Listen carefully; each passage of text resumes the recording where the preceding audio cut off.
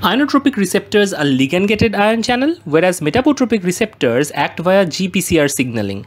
Let's look at a postsynapse to understand the ionotropic receptors. Ionotropic receptors are ligand-gated ion channel, so when ligand binds, it opens and allow the cationic influx that lead to the change in the membrane potential, and this is the postsynaptic response. In case of metabotropic receptors, they are GPCRs, so after ligand binding, the G protein gets activated and it eventually moves to the adenylate cyclase and eventually activates the enzyme adenylate cyclase, which triggers the second messenger response by generating cyclic AMP. Cyclic AMP can lead to plethora of downstream events. One example of metabotropic receptor is the dopamine receptors. The D1 dopamine type of receptors are like GS coupled, and the D2 dopamine receptors are GI coupled, which inhibits adenylate cyclase, and D1 activates adenylate cyclase. Watch video